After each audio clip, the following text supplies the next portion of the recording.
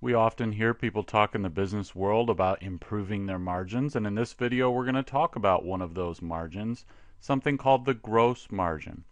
So I'm going to start with an example to illustrate what gross margin is. So let's say in this example you decide to start a lemonade stand. So with your lemonade stand, it's quite simple. You're going to purchase lemonade. You're going to make the lemonade yourself, and then you're going to sell the lemonade. Purchase lemonade, sell lemonade. I think we've all done this at some point. So when we sell the lemonade, we are going to end up with sales.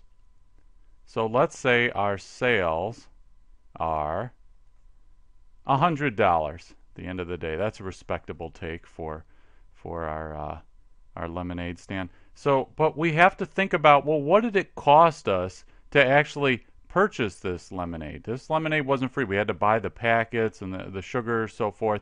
So that's all something we're going to call cost of goods sold, which I'm just going to abbreviate as COGS, cost of goods sold. So that's what it cost us to actually purchase the materials to make the lemonade. And we're going to assume our labor is free here because we're making the lemonade ourselves, so that we don't have to worry about that for right now. So sales minus the cost of goods sold, which let's say it was $30.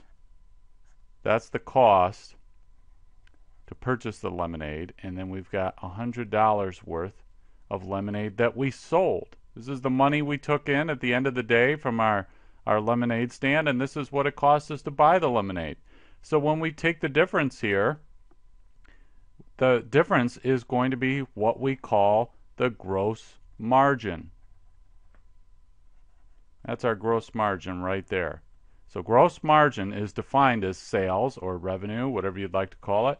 Sales minus the cost of goods sold is the gross margin.